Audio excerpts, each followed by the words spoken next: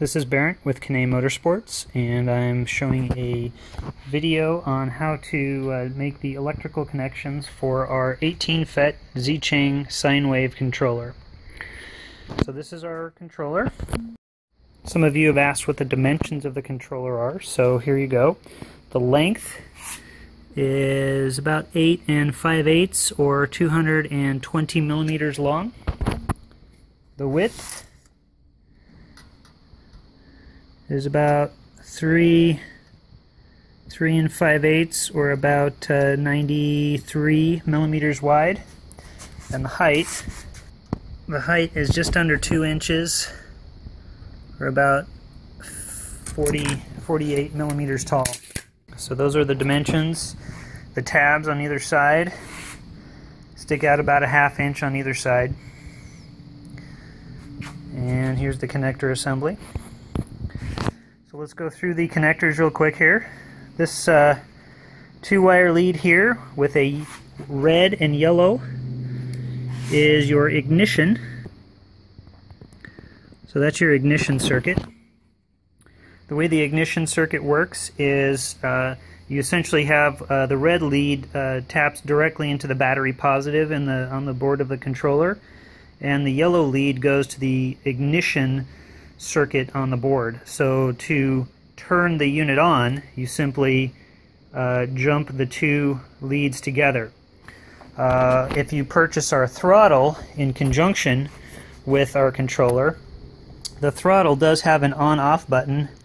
Okay, that's this button right here. The bottom push button is the ignition or the on-off button. And at the end of the throttle is a connector here with 2 wires. It's a blue and a gray wire, and you would simply just plug that into the ignition on the ignition connector, and that would turn the unit on and off by the press of this button. Alternatively, you could hook up a key switch, or you could permanently enable it with a simple jumper.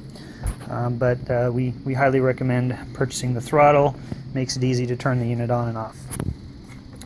The next connector we have, this one here, this is a female 6-pin JST SM connector.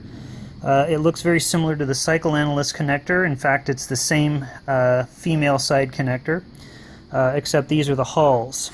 So in this case, we have the plus 5 volt and the ground, and then we have the yellow, green, and blue phases for the hall sensor. Some of the motors that we sell have dual sets of hall sensors, meaning they have 2 outputs from the motor. You would only need to connect one of the outputs to this connector from the motor. The second output, if there is one on the motor, is redundant. It's a spare. So in case your hall sensors go bad on one side of the motor, you can use the other side hall sensors. The 5-pin connector here is the programming header. That has 5 leads: yellow, green, black, blue, and red. You can use this to program if you have the special cable, as well as the software. At the moment, the software is not user-friendly. It's in Chinese, and we pretty much do all of the programming here. For now, we don't offer cables or how-tos for how to program it yourself. It is rather cumbersome and tricky to set up, so we don't recommend users program these units. If you have specific requirements, you can let us know, and we can program it here before we send it out to you.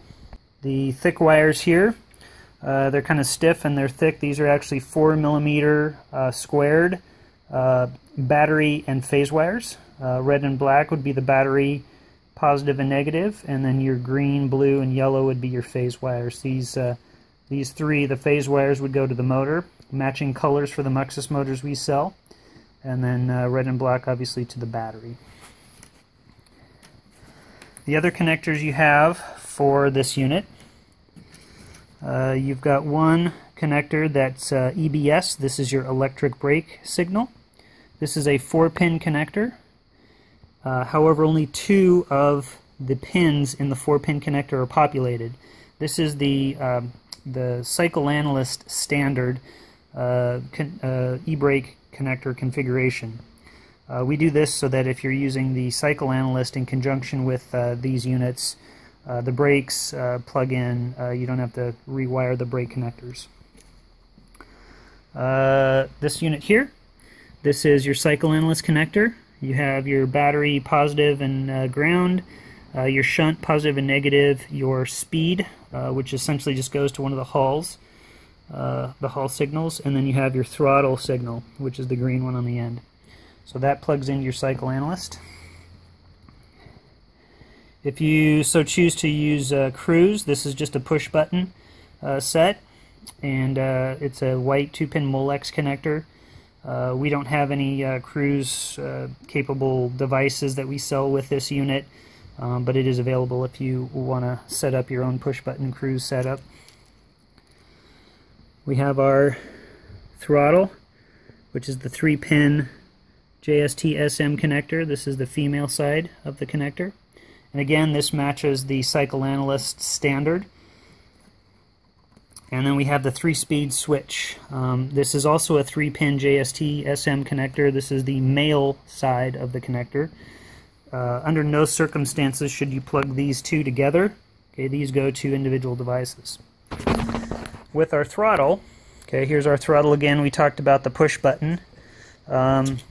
So we also have a 3-way speed switch or power level switch, low, medium, and high, as well as a Hall effect throttle. So we've already talked about the 2-pin connector being for the ignition. So the mating connectors, the connectors with the positive ground and white wire, that's for the throttle, and that would, if you're not using a Cycle Analyst version 3, the throttle would connect to the controller like here. 3-speed switch, which is the yellow, brown, and green wires. Again, the 3-pin connector would go to the mate at the controller. If you're using a Cycle Analyst version 3, we have a special extension that you can use to extend your throttle signal up to the Cycle Analyst. So let me show you that. So if you purchase one of our controllers with a Cycle Analyst version 3 and a throttle, we're going to send you one of these extension cables, and the purpose of the extension cable is to allow you to connect the throttle. Okay, so we'll plug the extension to the throttle connector, which is, if you remember, is the red, black, and white. Okay, so we've plugged in our extension cable to the throttle output. The red, black, and white leads from the throttle. Okay, and that goes to our extension.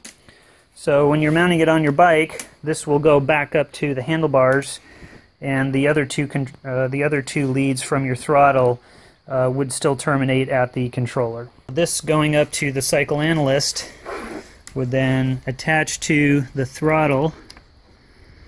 So here is the throttle.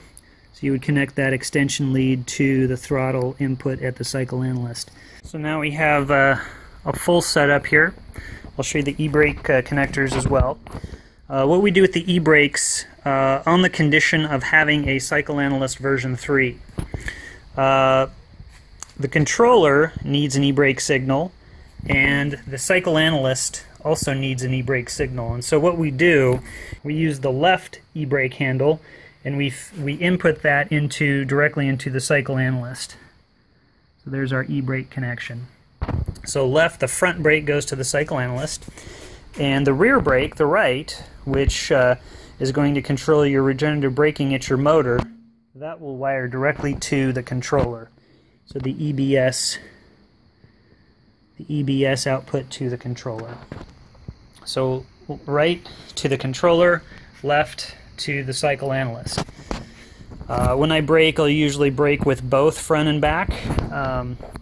You can brake with just the back if you want to use regenerative braking. You can brake with just the front if you don't want regenerative braking. I myself prefer the regenerative braking. We have the Cycle Analyst connected to the CA output for the controller.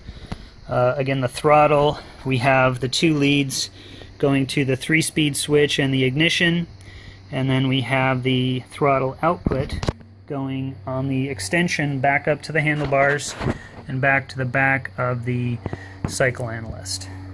Okay, so that is our setup. Again, that's the Hall sensor connector, which goes to the motor, as well as your 3 phases and your battery. In this case, with the Cycle Analyst, we do not have to connect anything to the controller's throttle input. Okay, remember the Cycle Analyst is feeding the throttle signal through the Cycle Analyst connector right through this green wire. So that's how the controller is getting the throttle signal. So this would be empty in this case. The cruise, we don't have anything enabled on the cruise. And here's an alternative connection without the Cycle Analyst. In this case, since we only have one input to the for the brake on the controller, we would just connect our right brake to the controller. That'll engage our regenerative braking. Left brake would ultimately, you could use your original brake from your bike. You don't have to use this one. If you prefer, you can actually parallel the 2 brake sets together, just matching red and blue wires from each brake lever. Parallel those 2 signals together, and then again both of those would then plug into the single input to the controller. Then you could use either brake to engage the regenerative braking. The differences with the throttle is the only difference is we don't loop back up to the handlebars. We plug the throttle output from the throttle directly to the throttle connector. The throttle connector to the controller. So that's the simple setup: e-brakes and throttle with ignition and 3-speed switch. So a little bit about phase wires and battery terminals. We recommend using XT150 connectors. These are examples of XT150s. You have the female side on the left here and the male side on the right, as well as the housings associated with those fittings. I will typically install the female side to the controller. Okay, I'll cut these off and I'll solder on the female side XT150 connectors for the 3 phases. And then the male side will solder onto the phase wires from the motor. When you're soldering on, you want to make sure and slip the sleeve on first before you solder on the connector, and then the sleeve pulls up this way to the connector. So you need to make sure and install the plastic housings on the wire first before you solder that connection for the XT150 connectors. For the battery, the controller side is the male pins. Okay, this is the male side of the XT90 battery connector. It's got the pins, and then the housing is a female. And then the reverse of that, the female pins in the male housing. Okay, this would go towards your battery, whether you have a Lunicycle battery, or you build your own battery, or you create a special harness to use LiPo. This would be your output, your primary output to the controller. One thing to keep in mind with XT90 connectors is the beveled side is your battery negative. There's an embossing on the connector. Okay, on this side is the negative, and if I flip that over, the other side has the positive. Okay, so that's positive side and negative. So the beveled side is always negative, and then same positive on the square side and negative on the beveled side. And I just have some quick comments about setting up your Cycle Analyst properly for use with these controllers. We test our controllers. We test the shunt resistance of all of our controllers, and they'll vary from anywhere from 0.85 up to about 1.00 milliohms. and this one happens to be 0.0 or 0.98 milliohms. And so what we're going to do is we're going to set up our Cycle Analyst to have the proper shunt resistance. And so the way we do that is we hold down the left button, and that brings us into the setup mode. You can set up your speedometer by programming in your tire size, battery. Again, you can set up your battery voltage. Here we're just scrolling with the right button here, we're scrolling through the setup menu items. Throttle in, we can map our throttle. Throttle out, again we're mapping our throttle. Set up speed limits, power limits, PAS sensor if you have one, torque sensor, temperature sensor we can also set up. The Muxus motors do have temp sensors. That's the 6th white wire from the motor that does not connect to the hull connector. You'll notice the input from the motor has the 6th wire populated, which is the white wire. The output does not have a white wire, but you can run an extended lead from that connector up to the temp sensor input for the Cycle Analyst. So there's your temp, and there's your pins, and that's your connector. And you can set up your temp sensor. I'm not going to show that now though. Setup calibration. So this is the this is what we want to set up to represent our shunt resistance. So we're going to go into this mode here. So once we get to this, then we're just going to hold down the right button, and that'll allow us to program the shunt.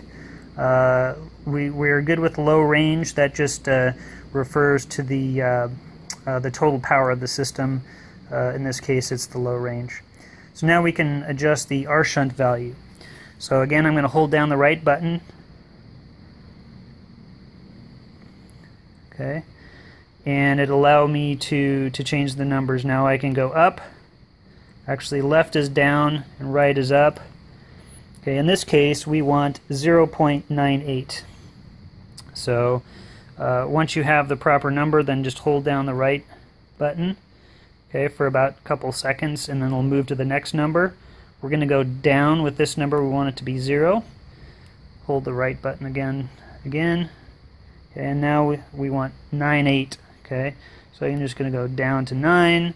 Hold the right button. Down twice to 8. Hold the right button. We're going to leave that at 0, so I'm just going to hold the right button down again. Okay, so now we're set 0.980 milliohms, 0.98. Okay, so we match our shunt resistance. So our power, our amperage readings, or our current readings will be accurate as displayed on the Cycle Analyst. Okay, and then we just keep pressing right until it leaves the setup, and we're back to the main screen.